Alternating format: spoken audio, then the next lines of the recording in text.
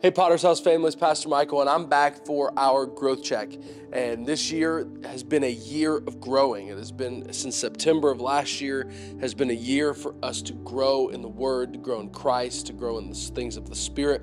And so today we're back with growth check, and I want to continue to remind you of the resources we have to help you grow.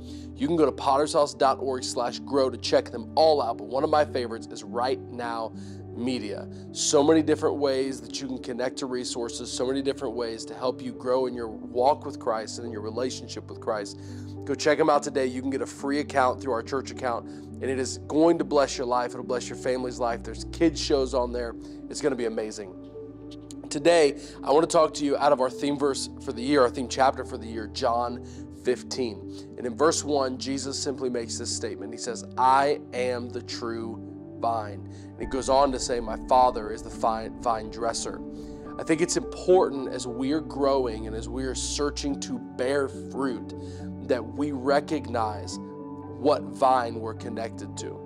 The reality is, in our style of living in America, in our cultural context, there are a lot of vines that we can get connected to that do not bear lasting fruit, that do not bear the fruit that Jesus loves. Your job can be a vine. The church can be a vine. Ministry can become a vine.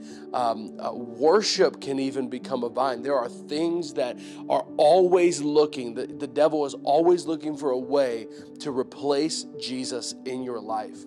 And whenever you feel like you're getting sustenance or affirmation, or you're getting affection from something more than Him, you're finding your needs met in something more than Him, you need to do a vine check. And you need to see, where am I connected? Where is my fruit coming from? Jesus used this phrase, "I'm the true vine," which indicates there can be false vines. Your money can be a false vine, your job a false vine, your marriage a false vine, ministry, church, you name it, it can become a false vine.